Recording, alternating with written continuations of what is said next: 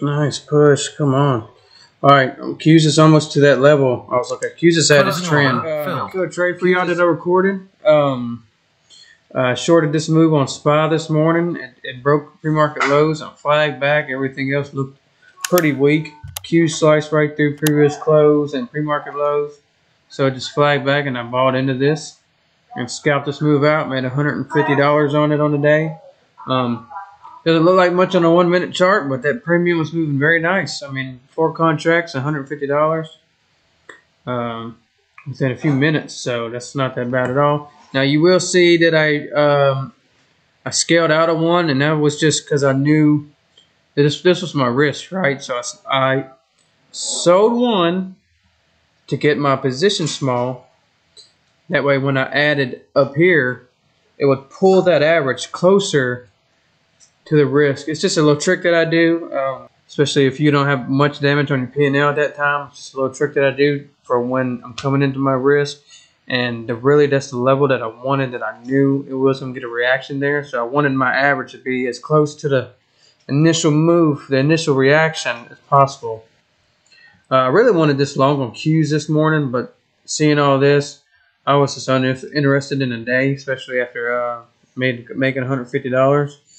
It's very specific after that on that point. So I wanted this test right here on this trend, but I was gone at that time. Anyway, if you're new to the channel, please like, comment, subscribe. I record live videos of me trading options on SPY and Qs. Let me know in the comments how you did today. Do you like this trade? Did you trade good today? Let me know what happened in the comments. All right, thanks. Enjoy the trade. Alright guys, bell just rang. Trying to hunt a good trade here. SPY looks a little weak. Q's held previous close. Hit a higher low right above previous close. So, interesting. We got this nice trend here on SPY I'm kind of looking at. Just give it in a second. Let these dudes shake out. Normally I would take Q's long here. Previous close. But I'll give it a second. Maybe loading up some puts on SPY. We'll see. 323.72. Alright, loading up to 324s on Qs. Calls. Want it to get a little bit lower. Sometimes Qs makes it to her level, sometimes she don't. Let's see, right now I got some bit of risk from where I want it. Got my 35-cent risk if I start right up in here. 320 level, I got about 40 risks. So I think right now the risk is just too wide. Alright, looks like she's bear flagging. Gonna come down a little bit lower. I mean, if she gets bought up beforehand, then just is what it is. SPY looks weak. Had that big squeeze yesterday afternoon. If you watched my video yesterday, I said that I bought a 9-day call in here. I was going to write it up, but I got to thinking about all this grind and all these shorts that could have piled in yesterday on all these tops. Squeezing this up, there probably wasn't any real buyers there. Big chance she could get down overnight, and she did. Glad I didn't hold. No real buyers yesterday afternoon. Qs broke previous lows and pre-market lows. SPY broke them all without a proper retest. I guess you can consider this pre-market action a proper retest of previous close on SPY. We entertain a short on SPY, maybe. Alright, I'm entertaining a put on SPY. Opening order filled. Just a speculative play here. Alright, one more. Opening order filled. Closing order filled. Sell one and then get back into. Opening order filled. And I got my average down from 230 to 218. Alright, that 5's coming into 5-minute 9 EMA. Gonna have one more. Opening order filled. Alright, then with 4.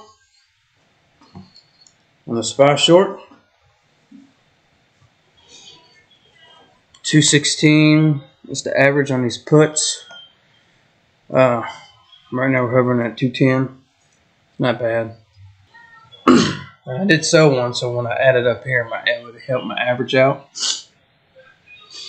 So a sacrifice. Looks like I lost 20 bucks on that one. Wow. Just waiting for it to come in. So you got a shallow dip, lower low, and a bearish flag kind of angle to it. Ain't a perfect flag, but contracts are green. But I did sell one, so I'm a little bit behind on my P&L. All good. Just sized down real quick. Actually, I could have sized down a little bit quicker, but it's all good. Still like to trade. Remember, I'm in at 4. Right now, my whole account's green. Like this bear flag on a 5. For a little speculative trade, it ain't bad. Closing order. Sell one filled. down in the lows right here. Morning lows. See if we could push. Got that trend down below. Fell in these moving averages on a daily chart. Almost 410, baby. We'll see.